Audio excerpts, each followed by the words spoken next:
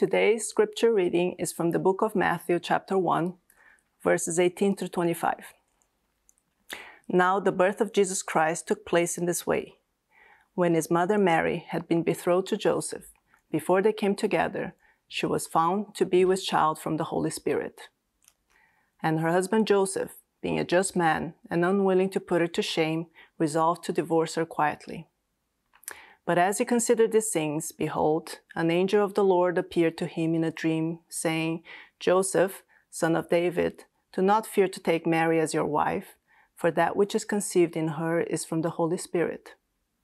She will bear a son, and you shall call his name Jesus, for he will save his people from their sins. All this took place to fulfill what the Lord had spoken by the prophet. Behold, the virgin shall conceive and bear a son, and they shall call his name Emmanuel, which means God with us.